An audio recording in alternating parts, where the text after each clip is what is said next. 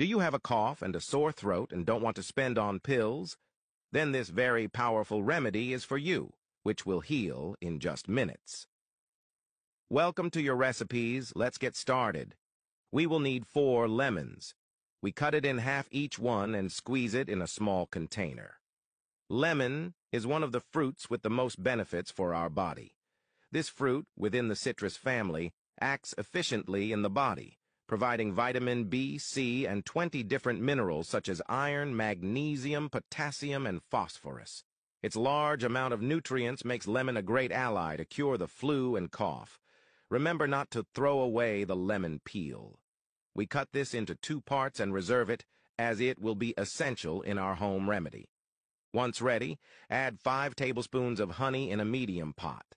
Add the juice of 4 lemons. Finally, the peels of the lemons we use. Over normal heat, mix constantly until the first boil. Once ready, turn it off and add it in a cup or in a small container. Consumption mode. Take between 3 to 4 tablespoons of this mixture. It will act immediately, relieving the sore throat and cough. I also recommend chewing the lemon peel for about 5 minutes.